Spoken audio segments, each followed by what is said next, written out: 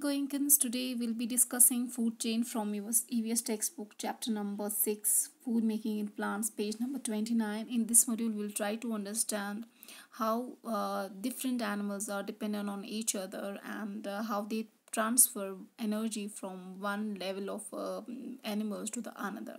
So here we go. Food chain. All living things need energy in order to live, and they get this energy from the food they eat.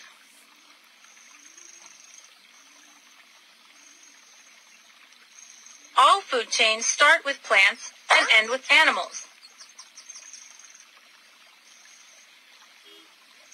Plants are called producers because they produce their own food from sunlight, water, and the nutrition that they get from the soil.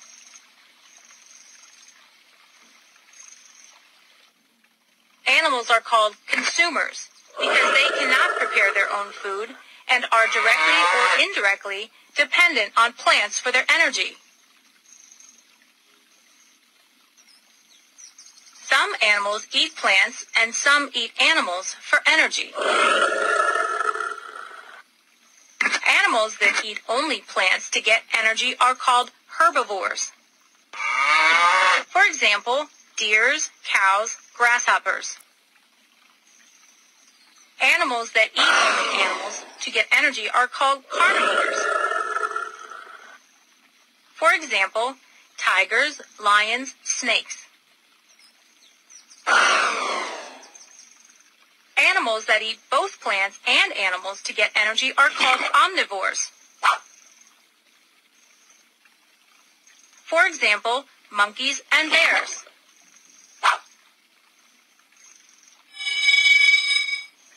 A simple food chain starts with grass, which is eaten by rabbits.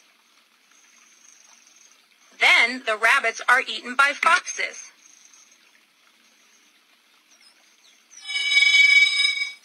A big food chain starts with acorns, which are eaten by mice. The mice are eaten by snakes.